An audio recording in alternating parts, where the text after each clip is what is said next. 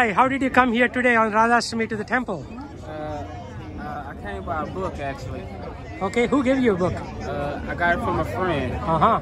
And it's called Science of Self-Reflection. Awesome, that's the best book. I read that 19 years ago. I got halfway through the book and it just changed a lot of things. Amazing, amazing. How about you, ma'am? I came basically the same way, looking for a spiritual journey. We're married, so okay, you know, awesome.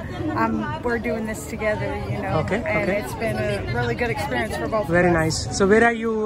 Where do you live? Greater Dallas area? Yes, sir. Garland. Oh, Garland. Okay, good, good. Yeah, I live in Prosper, way up in the north. Okay. Yeah, good.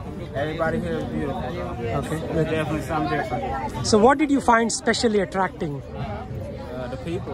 Okay. The vibe is just different. The dancing, the singing. The dancing and the singing. All of it. Okay. So what was the singing about? What were they chanting inside? The Hare Krishna. Yeah, so say the mantra. Okay, let's do it together. Hare Krishna. Hare Krishna. Krishna Krishna. Hare Hare. Hare Rama. Hare Rama. Rama Rama. Hare Hare. See, we're still learning.